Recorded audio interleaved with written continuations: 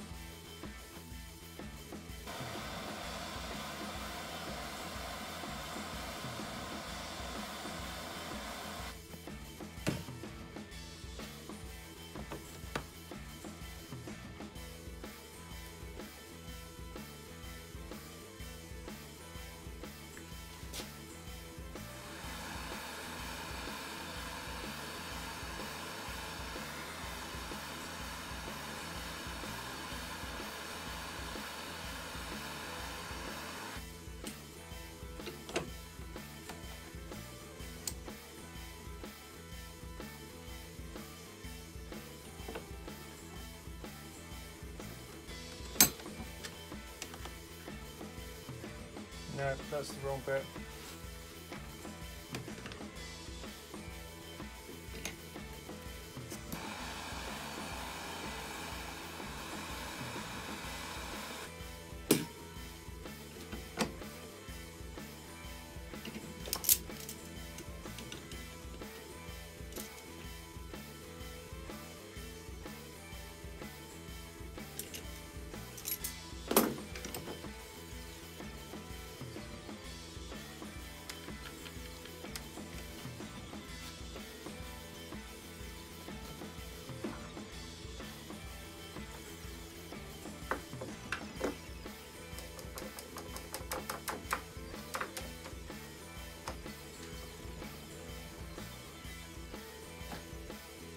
Okay, right. Is it even worth it? Well, I think for me personally, no.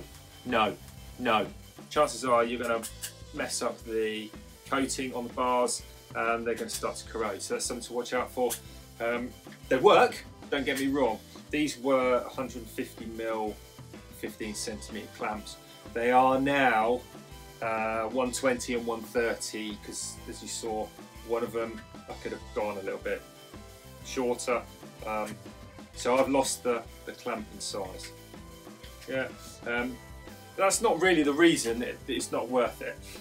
Purely from a cost point of view, for me, the time and all the rest of it, and actually some of my track clamps I got, they were on offer, and I got other stuff and I threw it in on the order. I'd spent so much, they were like 9 or 10 quid each. It's about the same price as these, to be perfectly honest. I think all in all, for me personally, it's not worth it. They do still work as spreaders, which I haven't seen anyone kind of keep that facility on theirs. You'll have to make your own decision. My decision is it probably wasn't worth it. It's too late now, but they will thankfully still work like this.